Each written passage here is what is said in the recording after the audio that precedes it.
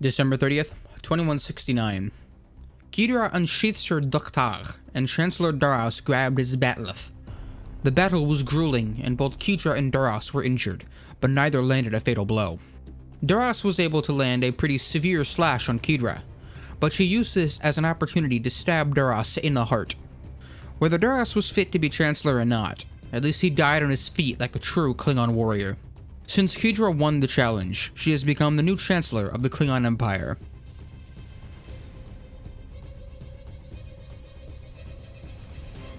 April 22nd, 2170.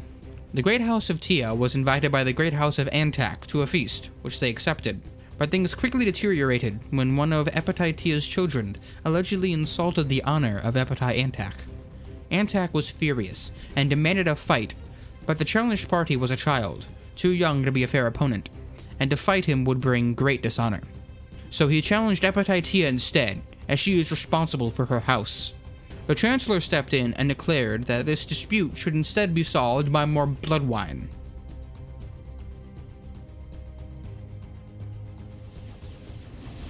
July 27, 2170. Finally, a real fight. We destroyed the remainder of the Suliban fleet and captured their main starbase. But more fun is yet to come. We must now attack their capital, which is in orbit of the gas giant.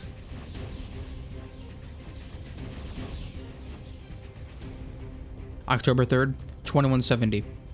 Fleet Admiral Ratbeard has put General Phobos in charge of the KDF's ground forces. He is ordered to leave his 9 Honor Guard divisions and assault the 2 Suliban helixes in the Jester and Kahless systems.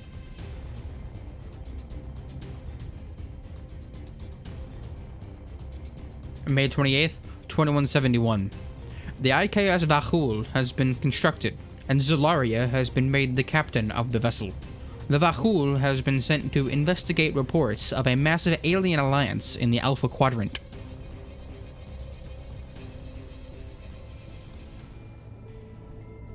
November 9th, 2171. The Honor Guard, led personally by General Phobos, has captured the Suliban Helix in the Jester system. The Honor Guard is now proceeding to the Helix in the Kahless system.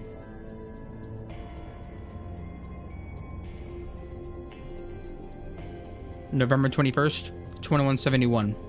The Chancellor has decided to continue the search for the Sword of Kahless. The IKS Vivak is en route to the planet in Suliban space, but they have been ordered to wait until the war has concluded or the system has been completely secured by the Grand Honor Vanguard.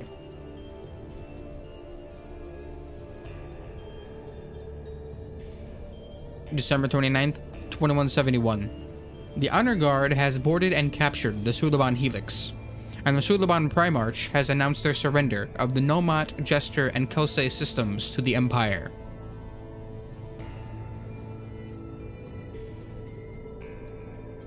February 26th, 2172. Fleet Admiral Ratbeard has promoted Captain Philip Hall to the rank of Admiral because of his command ability and brilliant tactical mind. Admiral Philip Hall is given the right to name his new fleet, currently comprised of 9 Borel-class birds of prey. He has chosen to name the fleet the Domino Battalion.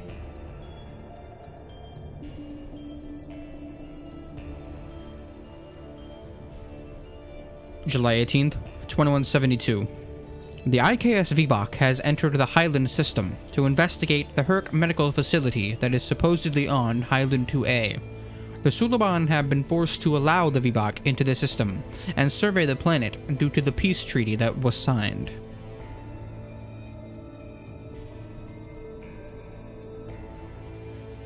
March 5th, 2173. Continued work on photonic torpedoes has led to the internal components being half the size that they were previously. This has allowed us to fit a much larger warhead and a higher capacity energy reserve, giving the torpedo much more maneuverability and tracking capabilities.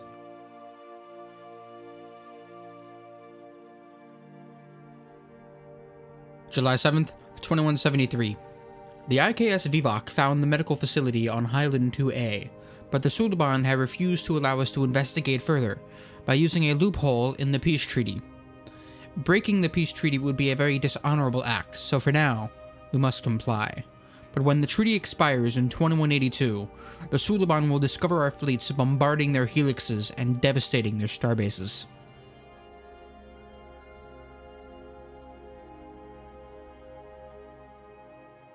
September 23rd, 2173. The Tiburon Alliance has once again started taking star systems on our border, and our peace treaty with them has already expired. So the Grand Honor Vanguard will finish its repairs and refits. It has been ordered to proceed to the border once they have finished.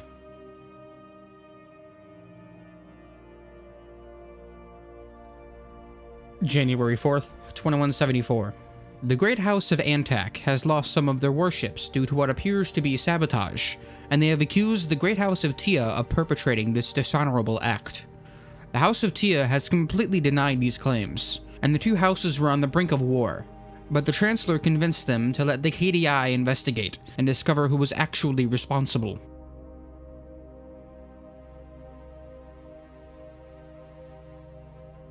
June 2nd, 2174. The Bureau of Science has developed what they are calling the invisibility barrier. Apparently, they have discovered a way to redirect light, radar, and other forms of sensors as we please. The invisibility barrier has two major drawbacks. One, it requires an immense amount of power to operate even for short periods of time. Two, we can't fire weapons while it is activated, relegating it to a first strike weapon only. Fleet Admiral Ratbeard is currently attempting to acquire the invisibility barrier for the vessels in the Grand Honor Vanguard and the Domino Battalion.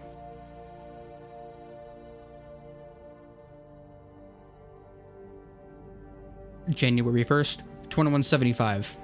The KDI has finished its investigation into the suspected sabotage. The only conclusion was that the House of Tia didn't perpetrate the attack. No alternative suspect was found, so the Great House of Antak said the report was a fake. This has evolved into a full-scale house war between the two great houses. The Chancellor has decided that the Empire will stay out of this matter.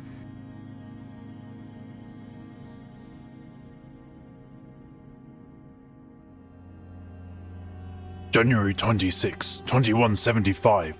We found a derelict ship in orbit of Hengel 4. The team I sent of reports finds the ship crew dead, mostly from the life support system failing, but some appear to have acted suicidally in their final moments. We took scans of the ship and its crew. Now it's time to continue investigating the system. Some of my crew has started acting strangely, almost like they drank all entire kegs of blood wine. My science officer was going over the scans of the alien crew and found some form of brain parasites that eludes our initial scans. Scans taken from the crew that went to the ship also show this brain parasite. I have ordered all crew that has been infected by the parasite to be transported to the derelict ship to be fully quarantined. The science officer will attempt to find a cure. She says it's unlikely. Unfortunately, that means these Klingon warriors will die without honor.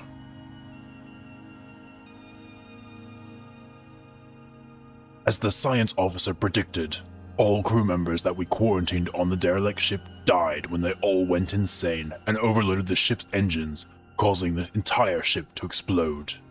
One thing is clear, if they were ever allowed to stay on the Nekvar, it would have been our ship that exploded. We have set a course for Kronos to pick up replacements for our lost crew.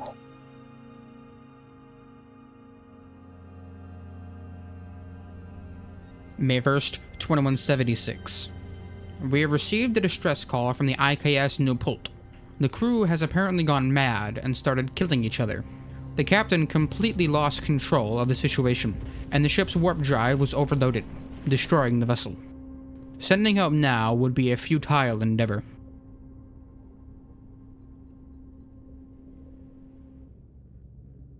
May 14th, 2176.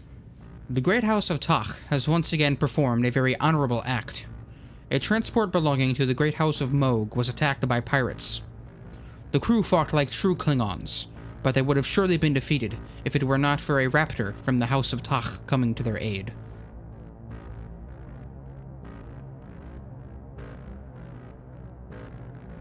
March 1st, 2177. We have declared war on the Tiburon Alliance. This war will be a great test of our new invisibility barriers. Fleet Admiral Ratbeard is in charge of conducting our invasion. The Grand Honor Vanguard will destroy the Tiberan starbases in the Zeta, Leporis, and Ardana systems, then move on to the Tiberan homeworld.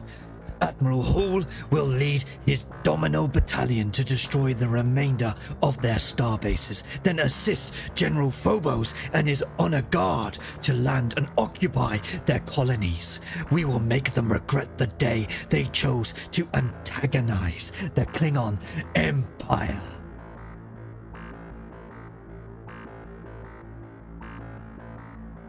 December 5th, 2177. We have captured all 4 of the Tiberan starbases. Now we are engaging the starbase that is protecting their homeworld, which shall be an easy task.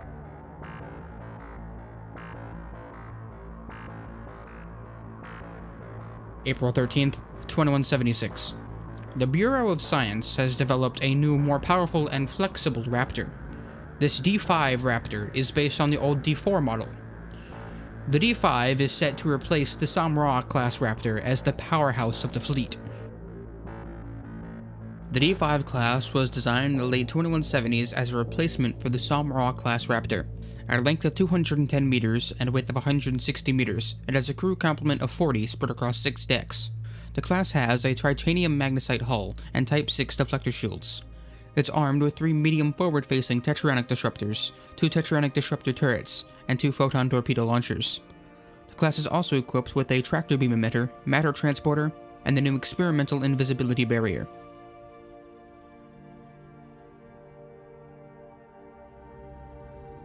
August 25th, 2178. General Phobos and the Honor Guard have landed and captured the Tiburon colony of Orana. Their next target is the colony in the Sherman system, then onto the greatest prize of all, their homeworld.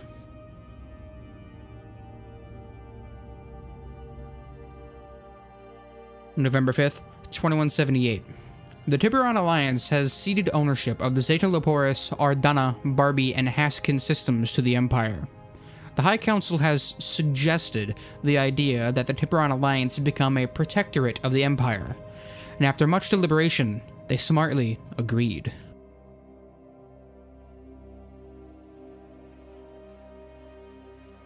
February 1st, 2179. Captain Zolaria on board the IKS Vahul reports making contact with this unknown alliance that we have heard about in the Alpha Quadrant. They call themselves the United Federation of Planets, which is an alliance made up of multiple species. We believe their defensive capabilities are quite formidable in comparison to our own, but their Starfleet appears to be nothing but puppets of the so-called humans.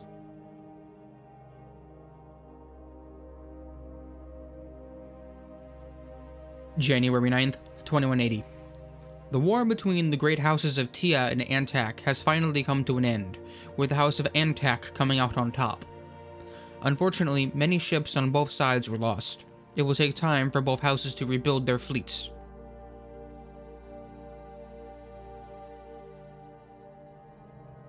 January 12th, 2181.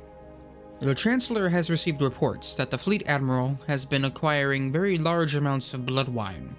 It was assumed that the blood wine was for his crew, but it appears to only be for the Fleet Admiral himself. Some have questioned if he should remain in his position. One of the generals serving under his command challenged him, calling him a drunkard unfit for command. The fight barely lasted a minute, and the Fleet Admiral slayed the general. The Chancellor hears the story and is told that the Fleet Admiral should be removed from command. Her order was to send him more blood wine.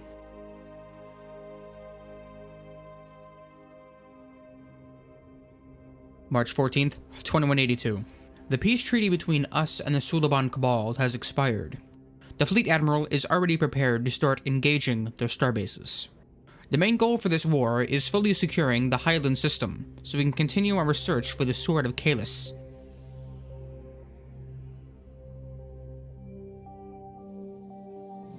October, Ensign, what's the date? The date! Ah, yes. October 20th, 2182.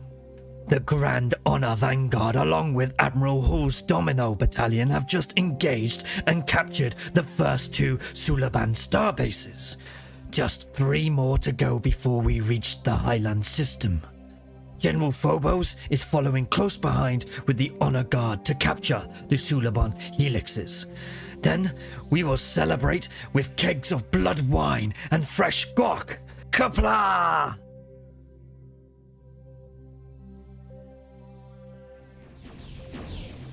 April 23rd, 2183. I am once again fighting the Sulaban's main starbases in Exile system, and it's just as easy as the first time. These Sulaban pigs are just not capable of having a good, honorable fight. What a waste of my time. There's more honor in a bottle of blood wine. Blood wine. Yes, Ensign, bring me more blood wine. Ha ha ha.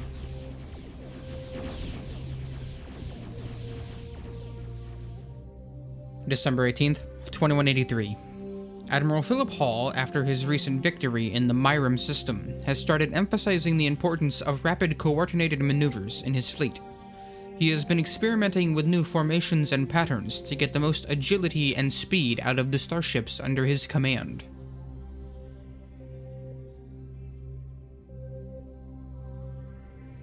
And they call me a drunk.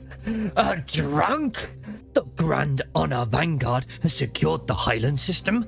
General Phobos and his Honor Guard are en route to board and capture the Sulaban Helix.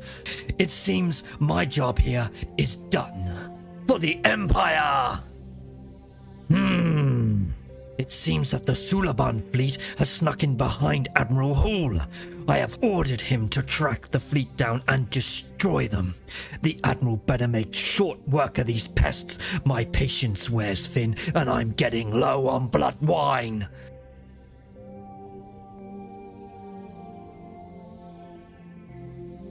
April 29th, 2184. The Great House of Takh has accused the Great House of Antak of harboring a murderer. A member of the House of Antak apparently killed the son of Epatai Takh while he had his back turned, which is extremely dishonorable. Epatai Takh has demanded a fight against his son's murderer, but they have refused. This matter has risen to the Chancellor herself, and she decided to force the murderer to fight Epatai Takh, so he can act as a champion for his son, so he will be accepted into Stovokor. The fight lasted only a few seconds. Epatai Takh's experience dwarfed that of the murderer, and with the death of his son's killer, Epatai Takh secured his son's entry into Stovokor.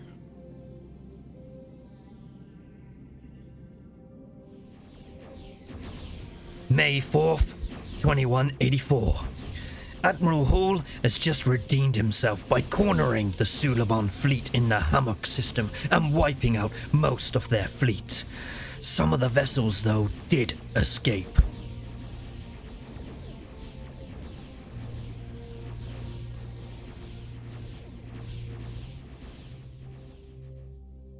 June 28th, 2184.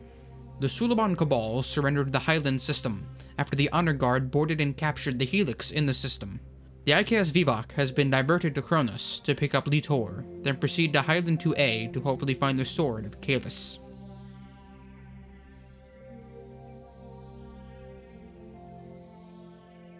February 6th, 2185. Captain Zolaria has made contact with the Romulan Star Empire. From what we have seen, everything that the Romulans stand for is completely opposite from what we stand for. The worst part is they appear to be extremely dishonorable. They would rather stab someone in the back instead of fighting with honor.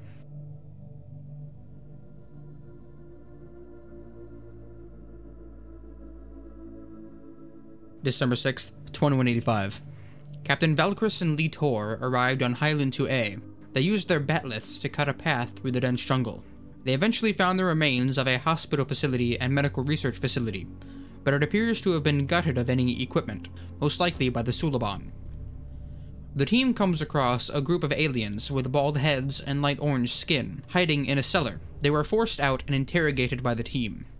The aliens are apparently survivors of a starship that crashed on this world a few months ago. They say they found this facility just as empty as we did, with the exception of a single medical journal. Litor and Valkyris have decided to continue searching the planet for any further leads.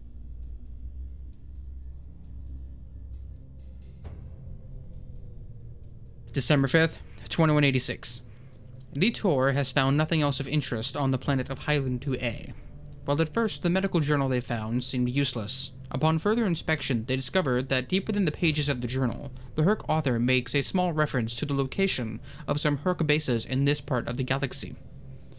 We already knew about all these bases except one, which is on the planet Mo Rihan in the Due system, which is also controlled by the Suliban. So it seems once this new peace treaty expires, we will once again find ourselves in Suliban space.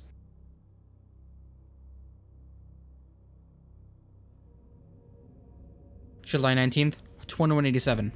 The plasma arrays on board our vessels have been improved drastically over the years, allowing for larger amounts of power to be run through them.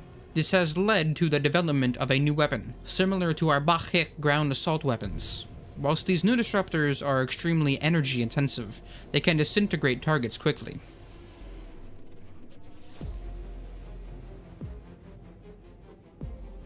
January 2188, I think. Pesky pirates, they dare to attack our outpost in the Pratha system. Unfortunately for them, they will meet their doom, as they are no match for our outpost. The pirate scum, they managed to make off with some of my own blood wine, my personal blood wine, which was in the outpost's cargo bay. Ensign, set a new intercept course now, and we shall show the galaxy what happens when you attack the Empire and steal from the Supreme Commander.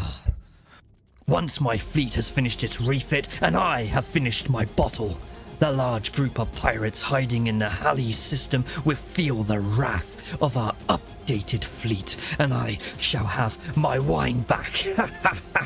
Supreme Commander Ratbeard, out.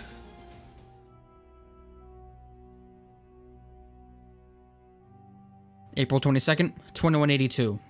The Great House of Takh is demanding an apology, or ritual combat, against the Great House of Moog for insulting their honor at a High Council meeting. Epatai Moog has accepted the challenge for ritual combat. After 15 minutes of fierce combat between Epatai Takh and Moog, there was no clear winner, even though both warriors gave it their all. The Chancellor ruled that neither house can claim victory, so the matter should be considered resolved. Victory can only go to a victor, after all.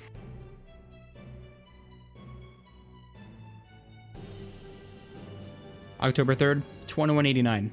The KDI, which is also responsible for performing counterintelligence, has captured someone that they believe to be a spy. Unfortunately, we cannot tell what species they are since they have been altered to be Klingon.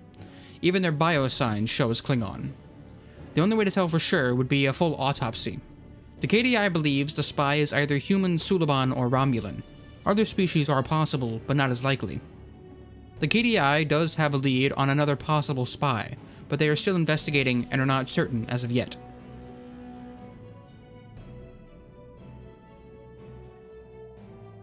Who do you think should be the next target of the Klingon Empire? Let's discuss it in the comments, or you could join our Discord and discuss it there.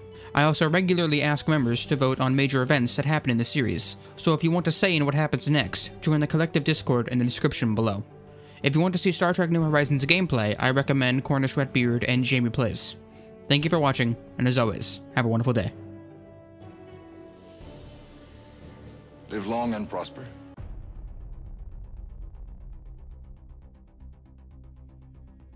The mission is proceeding as planned. I see distrust is growing among the houses. I estimate they will... Stand by. Hey! Hey! Let go!